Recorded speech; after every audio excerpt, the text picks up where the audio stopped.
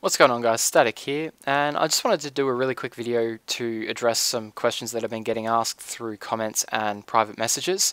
A lot of people are under the impression that the Smurf farm has been patched and that it no longer works.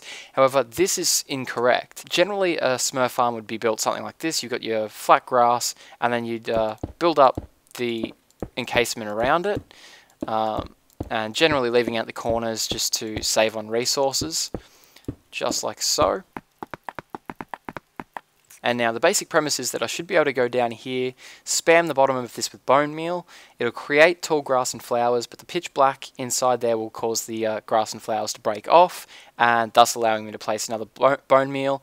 And so this should mass produce a whole heap of flowers. However, what many people are finding is that when they go to harvest their farms, nothing comes out aside from maybe the occasional seed and flower. And this is why, for some reason, the grass up here does not, and the flowers don't break out of the ground. The reason isn't because that this has been patched so that grass and flowers can survive in pitch black.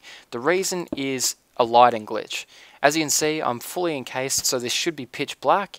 However, there is enough light here to keep flowers and the tall grass alive. Now, one way of fixing the issue is to randomly break blocks in the walls and roof of your Smurf farm, and eventually you'll find one that when you break and replace it, the lighting acts as it should and the room turns pitch black. If you can't get the issue fixed like this, one other way is to fill in all of the corners so that you actually get a cube, and then the lighting glitch should sort itself out. I think it has something to do with the light not realizing that it can't pass through the corners in blocks, just like how we used to take damage and be able to access or get to water through corners. So hopefully this helps you guys out and you can get your Smurf farms working again, and hopefully this bug gets addressed in the upcoming patch. Anyway guys, hope you enjoyed this video, and I'll see you next time.